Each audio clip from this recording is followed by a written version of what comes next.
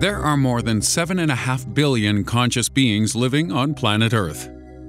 And if you include animals, the number of self-aware beings increases even more.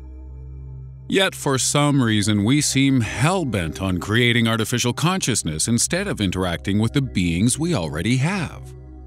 Oh well, I guess artificially intelligent robots are pretty cool. But is this even possible? Can a robot ever be self-aware? Can we create consciousness?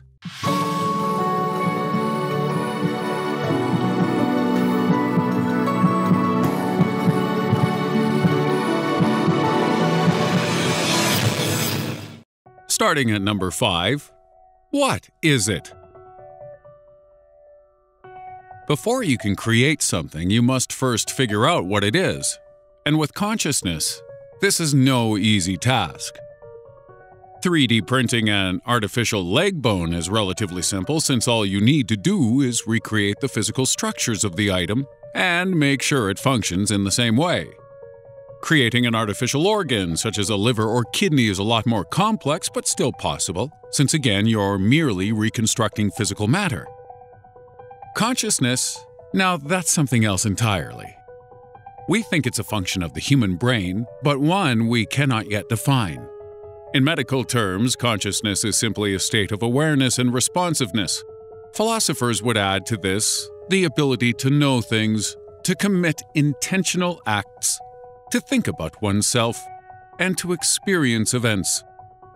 Neuroscientists have attempted to quantify these elements and locate the physical parts of the brain responsible for creating them.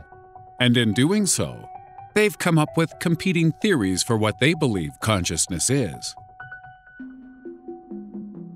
Number 4. The Integrated Information Theory.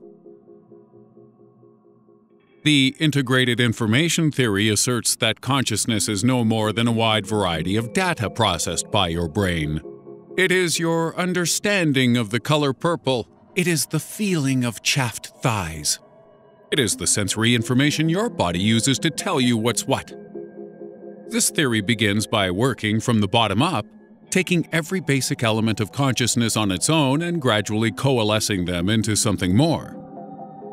Basically, consciousness is determined by how much your brain processes an event beyond what you directly experience.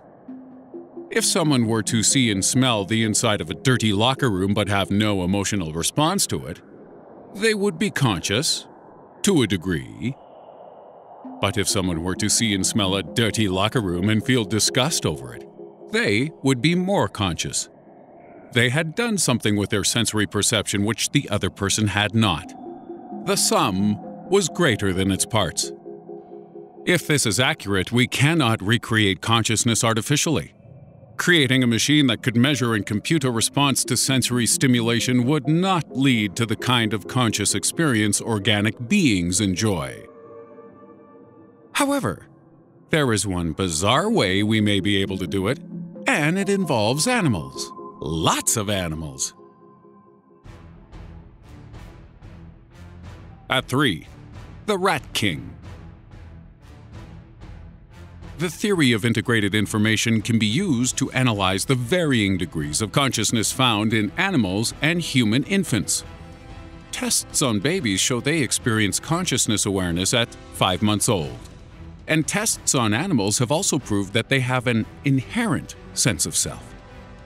This idea that animals are conscious beings makes it much harder to eat them or wear their skin. But it's a harsh truth humanity must get used to. In 2012, a group of leading scientists from various fields of neuroscience gathered at Cambridge University to sign a document called the Cambridge Declaration. The following statement is an extract from that document. We decided to reach a consensus and make a statement directed to the public that is not scientific. It's obvious to everyone in this room that animals have consciousness, but it is not obvious to the rest of the world. So, if we understand that consciousness is present in other creatures, and we think it cannot be replicated using artificial non-conscious beings, could we combine organic consciousness to create a higher level of consciousness? Maybe we can. if one 2015 study is anything to go by. Miguel Nicoliches is a neurobiologist whose team successfully created an organic computer made from 4 individual rats. Individually, these rats were nothing special, but when the 4 were connected via electrodes hooked up to their brains, they formed a super brain, able to complete tasks more efficiently. And if consciousness is indeed present entirely inside the physical brain, then maybe the secret to unlocking higher consciousness is just a matter of finding which areas to hook up. At number 2, the claustrum. In 2014, researchers at George Washington University discovered a consciousness flip switch deep within the brain. By stimulating a region known as the claustrum, they were able to make a female patient unconscious at the push of a button. She remained awake, just not aware. And this discovery offered further proof of what neuroscientists have been saying for decades. If consciousness is an orchestra, the claustrum is the conductor. We have determined that the claustrum facilitates communication between the 2 hemispheres of the brain, and the seamless nature of this synchronicity is thought to be crucial in the achievement of consciousness.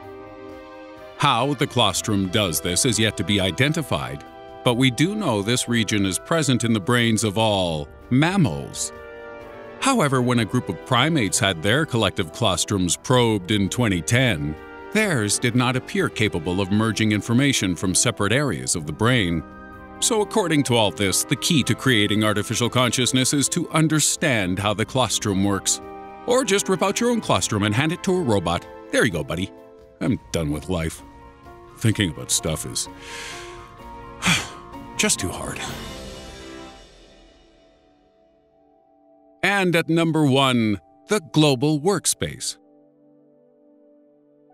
Another neuroscientific theory regarding consciousness is called the global workspace. And if this one is accurate, then artificial awareness may be more possible than we thought. The theory claims consciousness acts like computer memory, retaining and recalling information at will. Humans know to avoid putting their hands in blenders because our memories tell us they're sharp.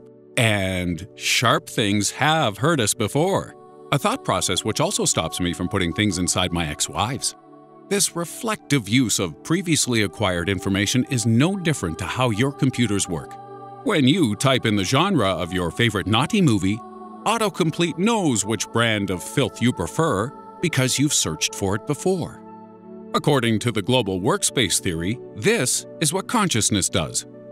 Your level of awareness is simply your brain's ability to broadcast information around itself from a bank of memories and then act accordingly.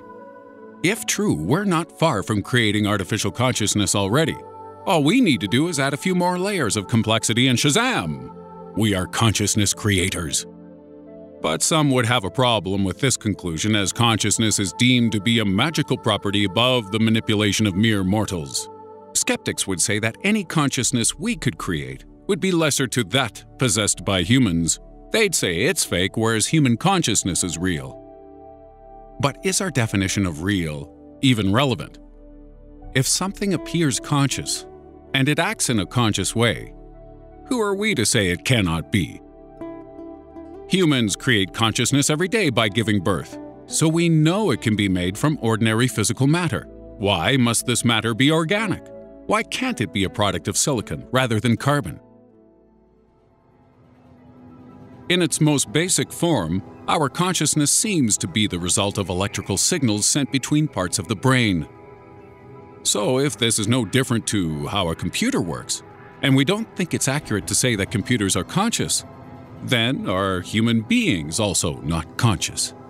We're going to discuss this in our bonus video, Are Humans Really Conscious?, which you can watch on our Patreon page at patreon.com/strange mysteries. For a $2 a month pledge, which you can cancel at any time, you'll get to watch this, and indeed all of our bonus content, which goes deeper and darker into every topic than YouTube allows. If you don't want to donate, then it's cool, we still love you, and we'll continue to provide the best content we can under YouTube's restrictions. as you'll find out by watching our recent video on the reasons why humans are